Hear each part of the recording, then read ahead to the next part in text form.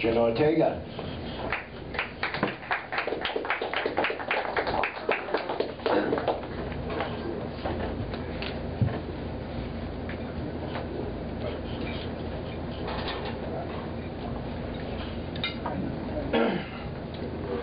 This is dedicated to those who have been persecuted, are being persecuted, or may be persecuted for the color of their skin, their religious beliefs, their artistic expression, their gender, or their sexual preferences. Anyone whose human rights have been violated. I did my tour of duty this year, and it feels like I've been to hell and back. I saw many things I did not like. I saw apathy, I saw intolerance, I saw desperation and poverty, I saw discrimination and bigotry, and a kind of a sinister black cloud of hypocrisy moving in on me like a curtain of despair. I saw a lack of desire like a plague, putting everyone into a kind of a trance.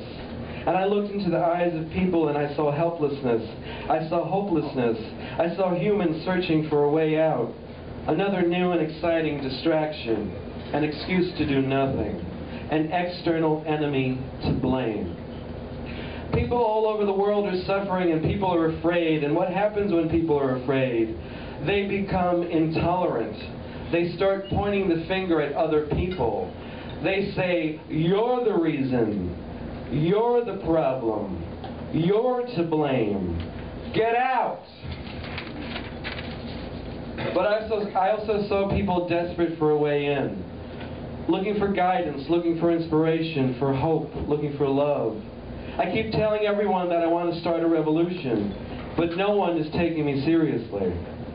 If I had black skin and an afro, would you take me seriously? If I was an Arab waving a hand grenade, would you take me seriously? If I was wearing combat gear and had an AK-47 strapped to my back, would you take me seriously?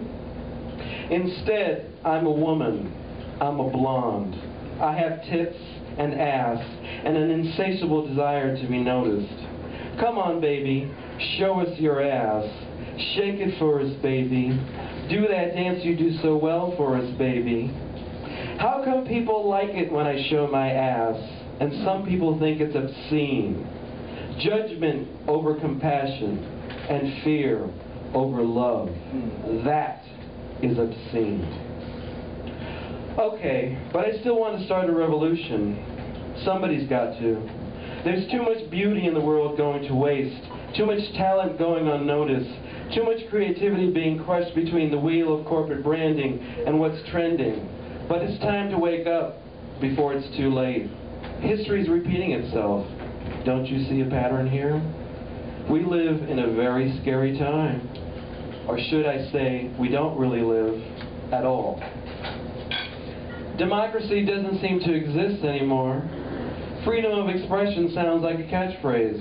And if you want to be an artist in this day and age, you better have strong arms. You better be prepared to swim upstream in shark-infested waters. You better have thick skin. Because when those fascist dictators posing as righteous men come for you with their thick leather boots to shut you up, to put a gag in your mouth, to send you away to a penal colony, you better be prepared to fight for what you believe in. I used to think I had thick skin, but right now it feels like I have no skin, like I have been skinned alive. You better be prepared to die for what you believe in. I feel that people are becoming more and more afraid of people who are different. People are becoming more and more intolerant. It's a very scary time, but we can make a difference. We can change this. We have the power, and we don't have to do it with violence.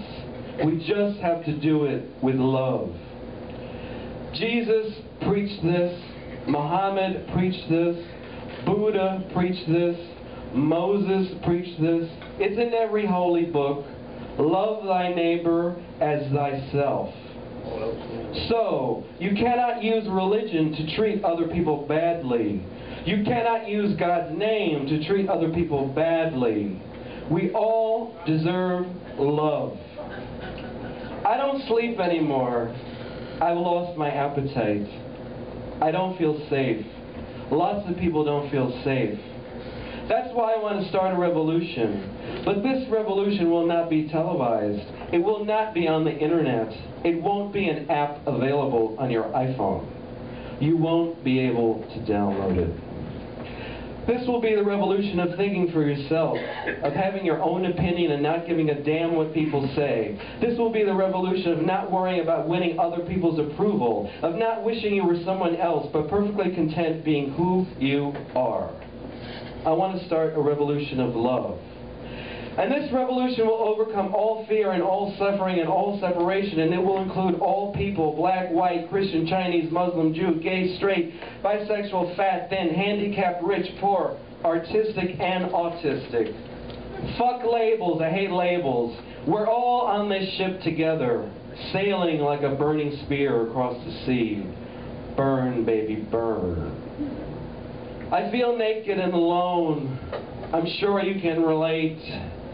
Sometimes I want to beat myself up. Sometimes I say to myself, why didn't I wait? Why did I listen to all those voices in my head?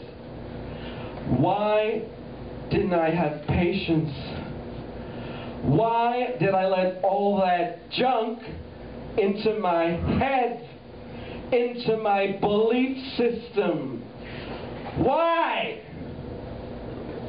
I know what you're thinking. If you can't take the heat, get out of the kitchen. But it's too late.